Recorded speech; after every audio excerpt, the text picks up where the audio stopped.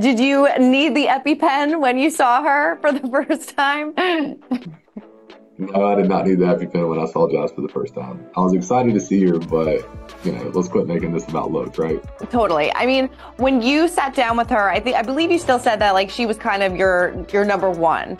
In that moment when you were having that conversation with her, was there any regrets going through your mind, or did you still feel confident in your decision with Chelsea? No, there was definitely no regrets. Mm-hmm. But I will say the way she was looking at me and the way she was talking to me, it definitely brought back some old feelings.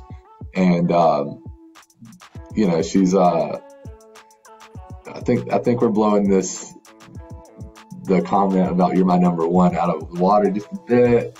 I was only level setting with her, letting her know that the day before proposal day, she was my number one going into that day. But she made it this whole deal that I didn't love her and I didn't want things to work and I already had a decision made.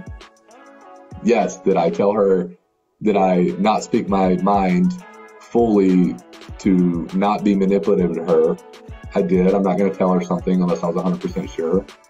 And I didn't tell that to Chelsea just out of default. I told her because that's how I felt in that moment. I realized I found my person, but it took, a 3.5 hour date with Chelsea to see that. And then on the other side of things before that, which it was a 10-minute date with Jess because she walked out on me. Right. The way she handled conflict was not for me. I got a glimpse of what I might have in the future. And I personally don't care if she's the hottest girl in the world. If someone's going to talk down to me and be disrespectful to me, I'm good.